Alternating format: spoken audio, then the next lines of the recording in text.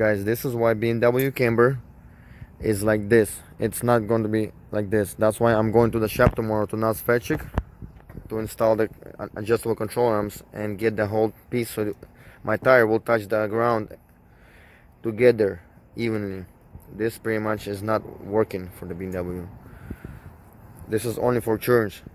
This is pretty much what's only working on a launch. Mostly. I mean, just a little bit here, but like mostly here. It's like 225. Personal car.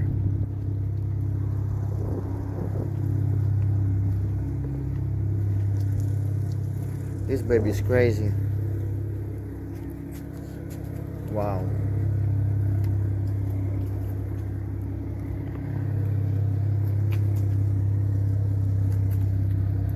Has full tube front end. There's everything's tube, and then this one is made from the whole front is fiberglass with a big tube on there. This is so sick.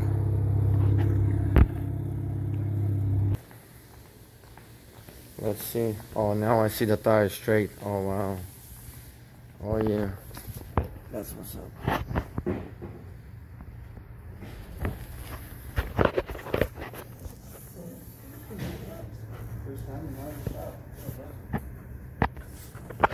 All right, we got the rear tires camber.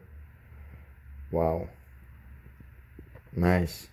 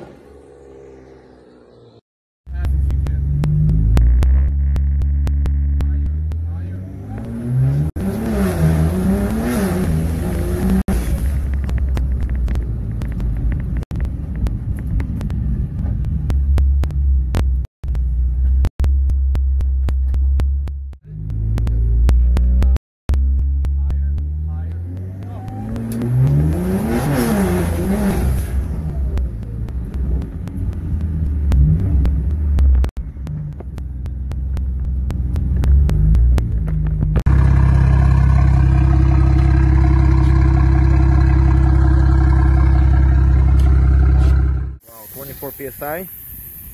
That's crazy. Well, that's pretty good. Nazar, thank you.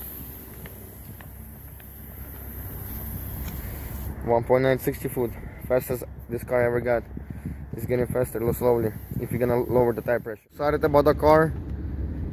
It did the best 3.9 0 to 60, and I let off basically at 53 miles an hour. So basically I rolled there. And the best 60 foot is we almost cracked into 1.8 on the street without much prep. I got the best 1.90. So this car, if I prep 60 foot right now, just a little bit longer than just pulling under the tire, we can get 10-second quarter mile tonight. If we can prep it a little bit longer and just do the same thing what we just did and get 1.8 60 foot, it's a high 10-second car. So just want to confirm, guys, removing doing the alignment for the drag and getting the camber out definitely helps. Whoever didn't do it, you gotta do it, guys. Really, who didn't do that yet and you're trying to do this, do it. It's also helping a lot on a roll. It's definitely gonna help you a lot on a roll because the tire is only using this much, but the tire is this big. So basically you're not using this much at all. This is like a must for BMW, guys. All right, guys, peace out. I'm out.